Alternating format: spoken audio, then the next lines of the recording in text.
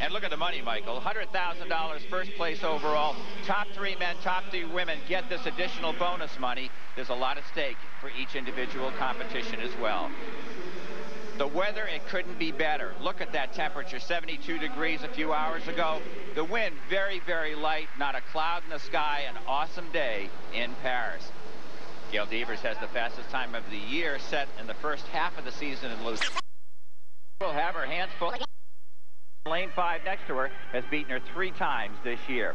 We caught up with Gail and chatted with her about what has happened to her the second half of the year. After dominating in the first half, she's had her troubles in the second half, and we asked her about that. Kind of back to the basics, and just, for me, I've actually learned this year to listen to my body. And the only difference, or what threw me off, was going back for the break, and I already was slightly, you know, tired, and I should have taken a little more time off. And this was the result last week in Berlin of not taking enough time off. Gail Devers in lane 5 got a great start, but being a little bit tired, this is what happens. She starts to fade after hurdle number 6. Anjanette Kirkland and Bridget Foster giving her a lot of pressure at the end, and Bridget Foster just edging Gail Devers out for the victory, 12:62.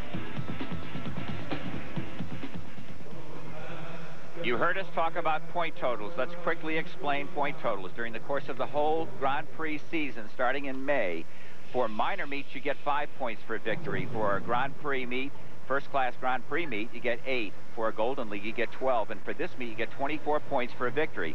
So it's incumbent for the top stars to be here, and that's the way they decide who gets $160,000 and $30,000 for second and third. Devers in lane 4. And they get out well. Watch and see whose lead leg comes down first. That is Devers with a slight lead over Kirkland to her left. Devers holding fourth nicely. Devers holding up, and she gets the victory in 12.50 seconds. Wind not a factor. Very good time for late in the season, Michael, for Gail Devers at 35 years of age, showing the youngsters still how it's done. That's vintage Gail Devers right there. Very, very quick between the hurdles.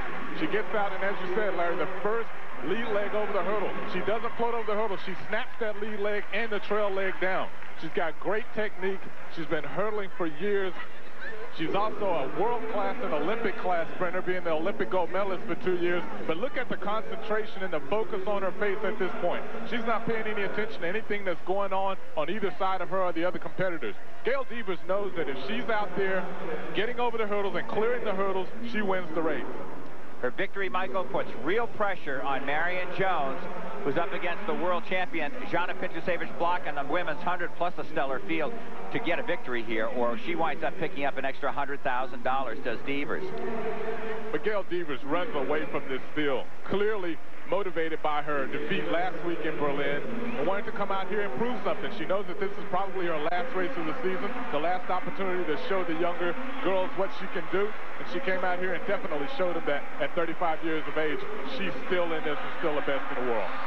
Well, Gail Devers, you talked about how this is the longest season you've ever had. You've got one more race left to go. How did you feel about your race today? Felt pretty good. I mean, I felt a little sluggish and in the middle towards the end, but I'm very blessed and grateful for the victory, and looking to get one more in there and put together a better race.